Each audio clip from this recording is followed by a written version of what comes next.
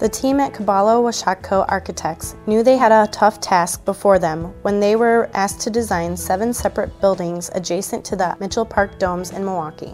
The $11.2 million Mitchell Park Horticultural Conservatory greenhouse project fits in well with its surroundings and serves as an on-site facility to grow the thousands of plants that find their way into the domes.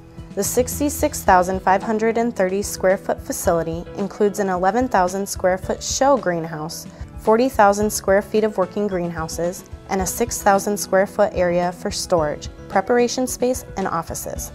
The new buildings replace aging facilities in Wauwatosa and allow the plants to be grown on-site instead of being moved in heated trucks.